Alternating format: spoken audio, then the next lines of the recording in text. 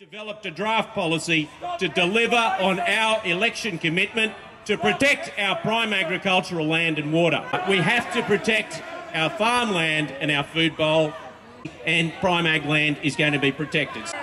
But the message I want to leave you all with is this. If any proposed mining or gas extraction activity is likely to harm our prime agricultural land or other important rural industry clusters or the water resources associated with those areas, it will not go ahead under this government.